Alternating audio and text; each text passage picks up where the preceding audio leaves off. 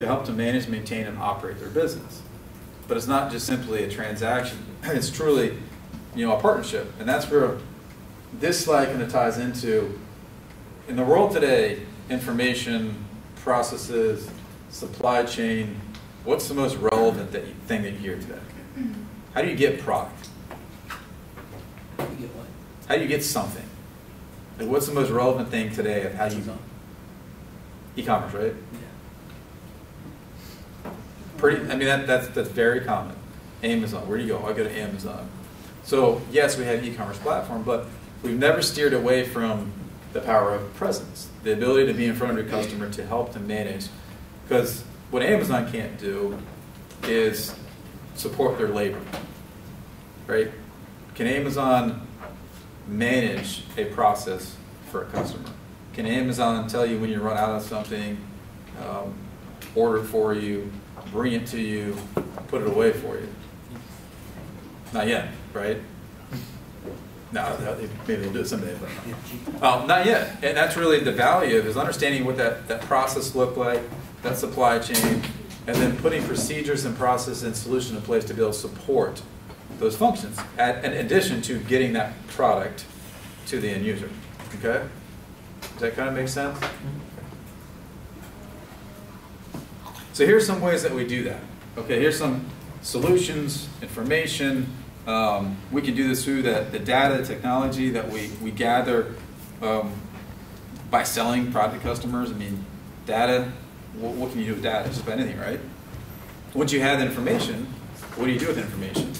If a customer is buying something on a consistent or regular basis, well, now you have information that you can use to be more efficient or help the customer be more efficient, right? So they're buying something or a handful of products consistently from you. Well, instead of even going through that process and saying, hey, I need this, can you get it to me? Well, what if we did it for them, right? Now, getting that product to them, we have different types of solutions to manage that process, manage the information, manage those functions. Vending is one of them. Anybody ever seen a vending machine that dispenses industrial products? No. Does it seem crazy? No. Kind of cool. Why? I mean, if you need something, right? So let's say you're performing a job, you're a production facility, you're a government facility, you're FAU maintenance, you need tools, brushes, paint, whatever on a daily basis to perform your job. What's the most important thing that you can't take back? Your time. Your time. So if you always had access to it, it's providing a functional process to be very efficient, right? Well, that's one thing that we try to put in place for our customers is those type of solutions. Bin stock, where we go out there physically and manually check it, manage it, scan it, and fulfill it for our customers. On-site, that's actually being present in our customer facility if they're large enough. So we're in there, we're managing their products for them. Turnkey solutions, they don't have to worry about it. They don't utilize their labor to stock it, receive it, put it away, etc. And then truly integrated, where we do not only manage the supplies, we manage the purchase orders. We may manage more functions outside of just getting that product there. So this goes into some of those processes and how we try to bring that value, that efficiency to the customer, to the end user, by utilizing information that we can gather to support their business. This is one thing that we've implemented recently is Express, to where, what's the, Amazon has the drone thing, I don't know if that's fully implemented, but where you can get it like their thing is you can get it same day, I think, right? Well, that's what we're trying to accomplish too, because there are times where people need it right now, right? Where instead of them going out to get it, or maybe them knowing they can get it, but just another layer of bringing efficiencies to our customers' business. So now we have this express model where they can see right now, it's available, it's down the street, it's an emergency, I can get it. And this is another thing that we did to kind of create more visibility for our customers. So let's say they have a vending machine, right? Well, how do you know what's in there? How does the customer know what's in there without physically going there, right? Well, what if they had access to see it and they knew what was in the machine? And that's what we try to create. So now you have 360 degrees of your business. You have full visibility of what's in your facility, what we're managing. If we don't, can I get it? How quickly can I get it? Information, right? The more information we can provide to a customer, the more efficient they can be to do their job, perform their functions. And then it drills into different areas to be more efficient and visibility. Here's another opportunity to create a different solution for a customer. So outside of vending, another way to improve processes is managing, right? We call it manually, but scanning it, checking it, bringing in different layers that may support that business depending on that need, right? Depending on their current process, and there's not always one perfect solution for every customer or every product or every operation. So this allows us to see it, whether it's automated and or manual process, through scaled systems, and we have full visibility when they need something, through scanners where we go out there physically and scan it when it's low and it hits a min-max level or something, and different, we have RFID system now too, and a laser system where it registers how much is in that bin. Again, just a way to understand when there's a need, and trying to tie that need in as efficient a manner as possible.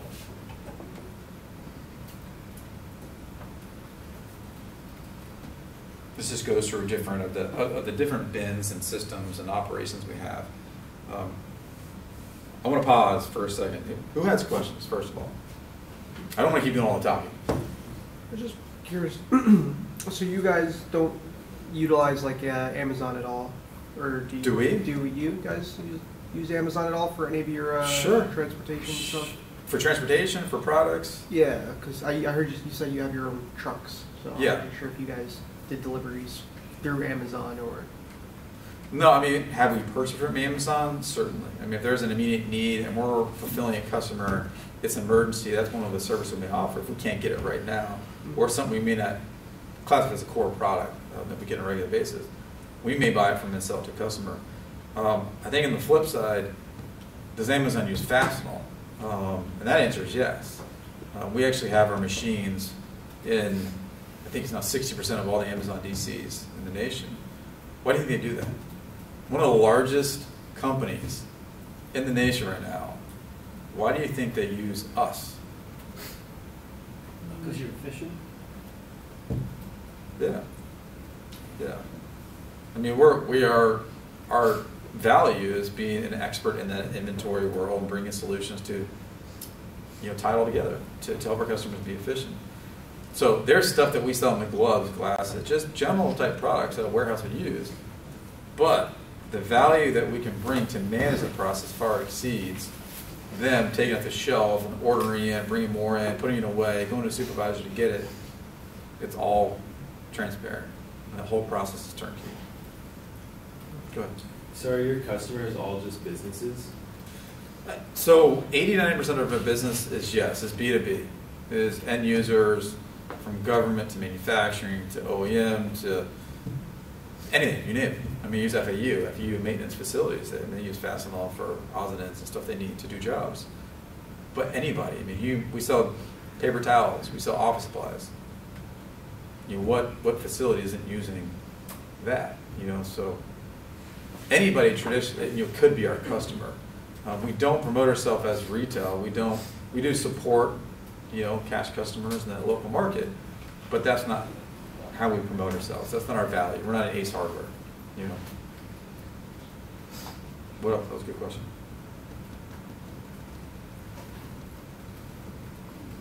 Go ahead. Where is Fastenal headquartered? Winona, Minnesota. Winona, Minnesota? Yeah. Yeah. Fastenal is Winona, basically. Not a whole lot there other than Fastenal, one bowling alley, couple pubs. Yeah, that's about it. Yeah. cool to see. Yeah. The presence is all over. Yeah, yeah. Anyways, you know, I don't want to get. I think last time we did this, we got real deep in, and we kind of ran out of time. We good? Yeah, we got a little bit of time. So I just want to give it opportunity to allow you guys to ask me questions, whether it's Fastenal, whether it's business related, whether it's leadership. I just want to leave an open forum for you guys to have the opportunity to pick my brain. Go ahead. I have a question in e-commerce on B2B. So is there always a transparent pricing even if you deal with big corporations? Let's say you can get like a different quote, or how does it work in terms of B2B? Good question. So I'm going to give you an example here real quick.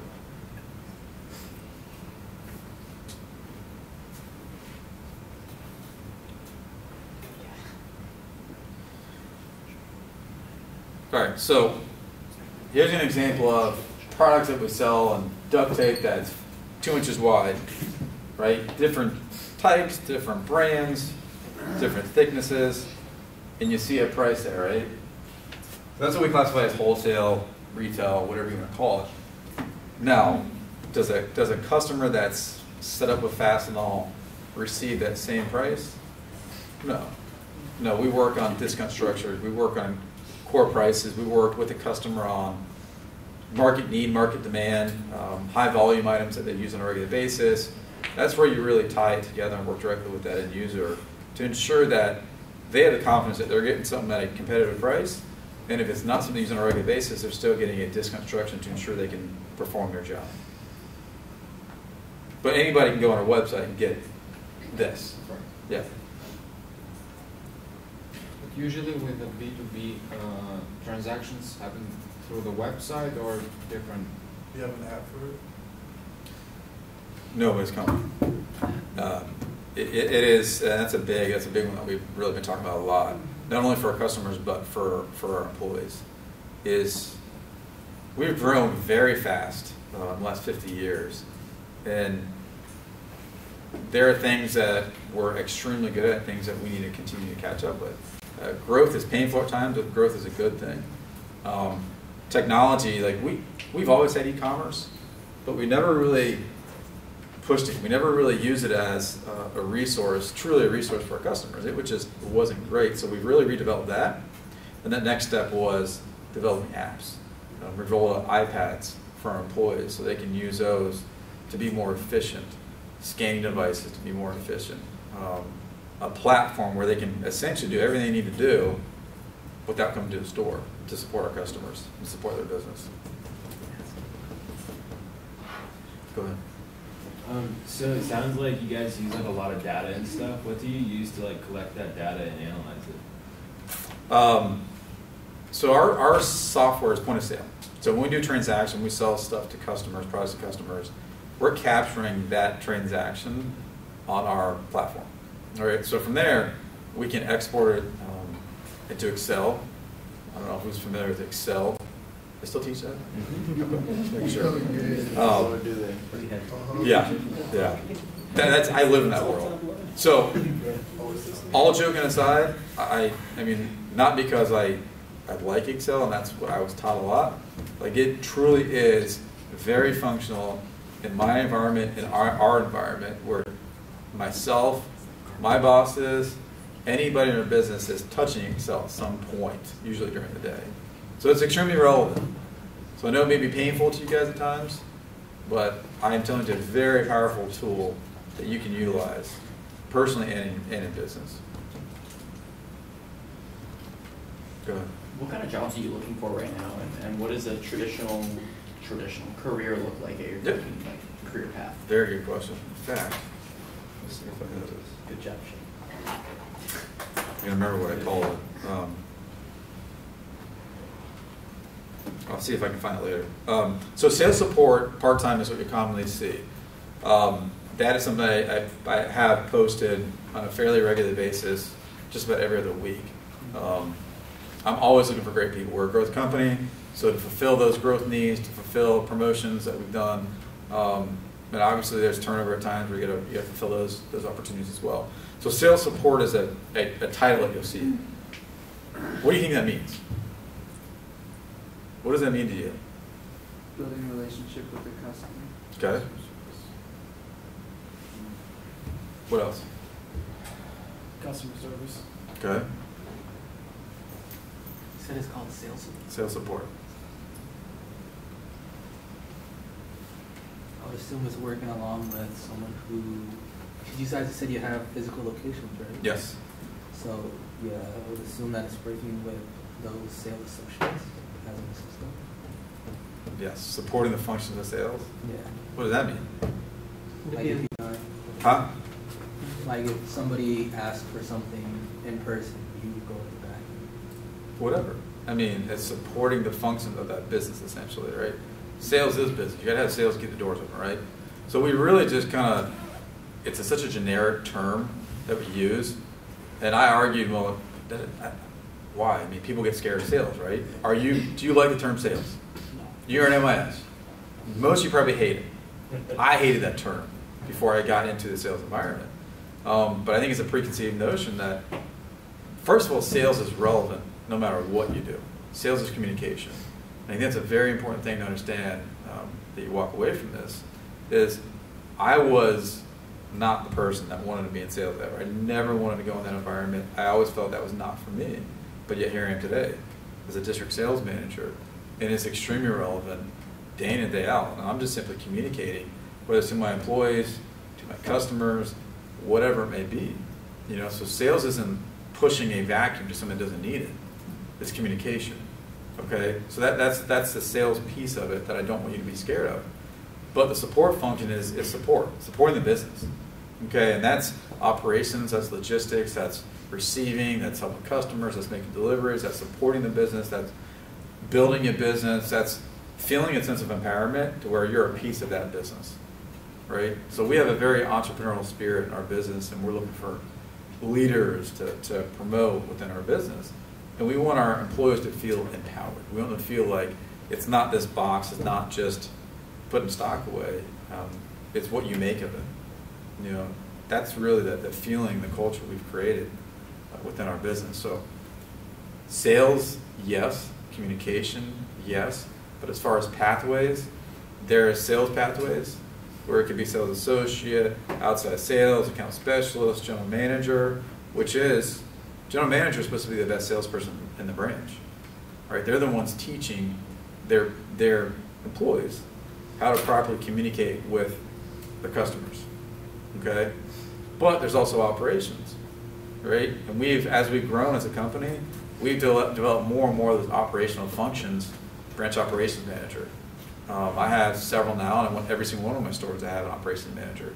It's extremely relevant. As you get bigger, you need somebody inside that can manage those processes, right? So people can be out and support their customers, support the market. So you have operational, you have project management, where it's kind of operations, project-based, supporting a large customer project, start, finish, implementation, move on to the next one. You have lean solutions people, that's implementation too. Or there's Six Sigma, right? Looking at processes and improving those processes. You got finance, you got leadership, you got management, you got logistics. What am I missing? IT, computer support, marketing, e-commerce. And it doesn't stop. I mean, those roles, when I first started, we didn't have all those roles. It was this is the way you go, that's it. You gotta go this way. Well, now it's kind of like this, or this, or this. You know, and it's just growth.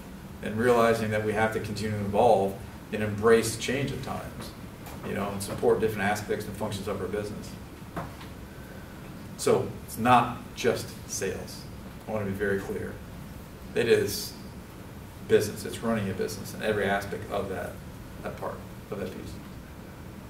So as a district sales manager, what's like a typical day for you?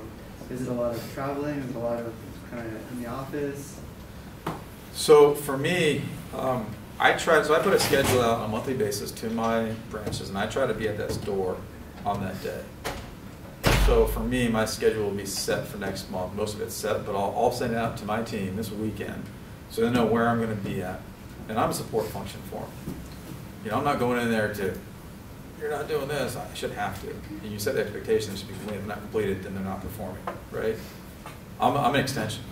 So I want to go out there, I want to support the business. What can I do? What do you need? You know, how do we continue to grow the business? Where can I plug in to support you? That's ultimately what I try to accomplish. You know, but there's a flip side to it. You know, it's dealing with customers at a time that you have to put out a fire or make a resolution, recruiting, hiring, firing. I mean, it's every aspect. I wear a lot of hats when it comes to running and operating a very large business. And my business is over $30 million a year. You know, so there's a lot of responsibility in that. Go ahead. Do you have any internship opportunities? Yes, we do. Good question. Our internships are part-time. It's a sales support position that's part-time that we can classify as an internship. Now here's the reality in our world of an internship. I can do an internship, I'm happy to do it for students that need class credit, okay? And we can have a start and a finish and we can check the boxes off for completion. And I've done that and it's great. But also understand that our part-time sales support is essentially an internship. And what I mean by that is everything you're learning in an internship, you're learning in that part-time sales support job. You're going through the same trainings. You're going to be plugged in the same way. You're going to learn the same aspects of that business. It just simply may not be we're checking the box of to submit a packet. Okay, but there's really no difference. Okay. What else? Go ahead. Where's your local branch located? Boynton. It was 7 minutes away from here. Nice. Yeah. Okay. Rogers Circle. Yeah. Okay. Yeah. And then you got Pompano, which is about 10 minutes south of here. North would be two West Palm stores, and then you keep going further south and north. Go ahead. So when it comes to your back end, how do you feel about your infrastructure, and are you finding, or is your company trying to find interns to help better secure it, better manage it, or anything like that? Securing what? I'm sorry, I missed the first part. Like, since I'm interested in security, I want to learn from a bigger company to teach me the ropes and get me better acquainted with systems like that. You're about IT security, right? Correct. Phishing and all that stuff.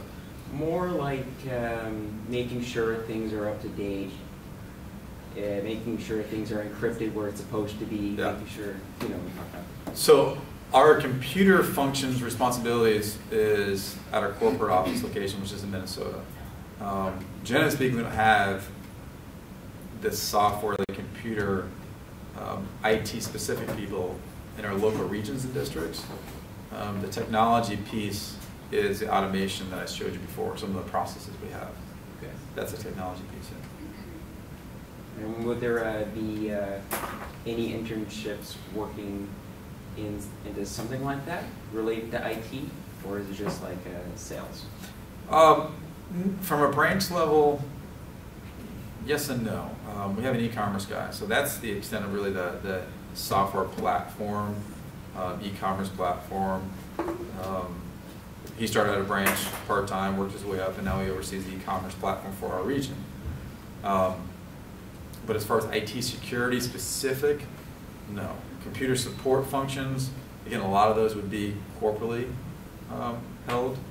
But I mean, you never know. I mean, the e-commerce position was posted and created for potentially an individual that was very good at that e-commerce world. Okay. Go ahead. How would you classify and differentiate Fastenal from any other business that's doing courses and? Sure. Still good. I'll give you an example. Who would you say is a competitor of ours? Anybody have an idea? Office Depot. Okay. Home Depot, Lowe's, Yeah. people who rent tools. Yeah. What do you think? What makes us different, in your opinion?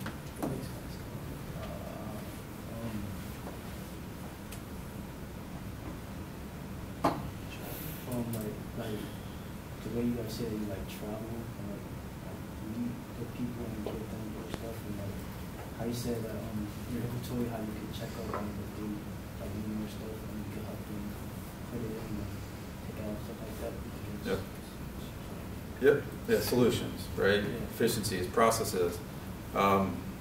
Really, the biggest thing that differentiates us is the people. You know, we're only as good as the people we have in our business, and our people is what brands us, markets us, touches our customers, manages the inventory for them, brings the solutions to the forefront, so they can understand and realize our value. You know, there's plenty of other people out there in the world, the market, like an Amazon, that have the ability to get something to you pretty fast. But again, what's the next step? Can they support your business beyond that?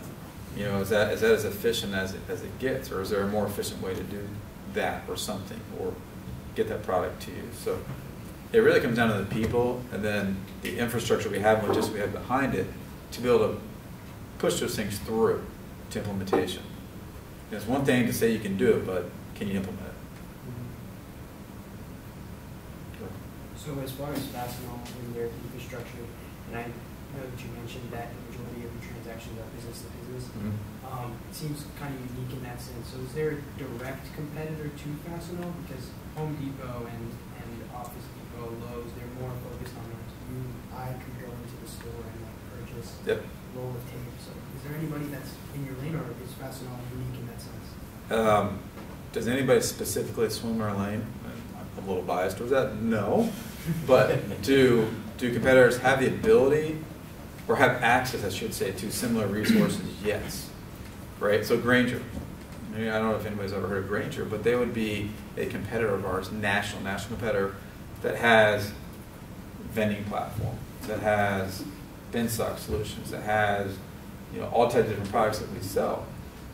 But again, the biggest difference between us and others is the people, you know, the infrastructure, our reach.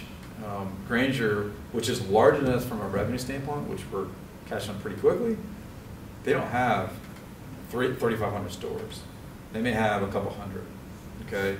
So from a vending standpoint, we have 100,000 vending machines.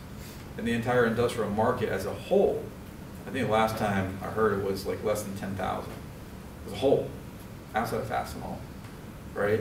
So it's not only about getting a product, but it's about executing it, right?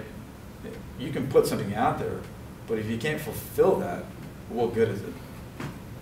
Does that make sense? Yeah, of course. Good question. Go ahead. If we're interested in the part-time position, where do we and how do we apply for it? Excellent question. Fastenal.com, which I am on.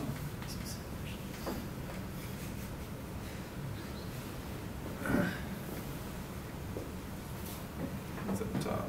Shows you how. Careers. I'm blind here. There it is.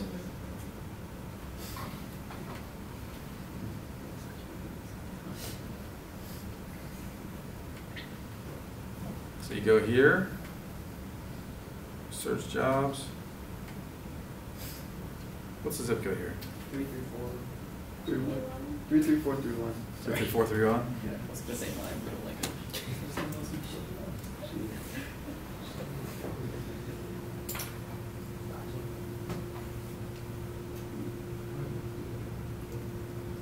There you go. So that's the Boga Boynton store. That's that sales support position. And then Fort Lauderdale, which I believe is the Davie location for that one. And then West Palm Beach. So you got 3 surrounding stores that I position posted for.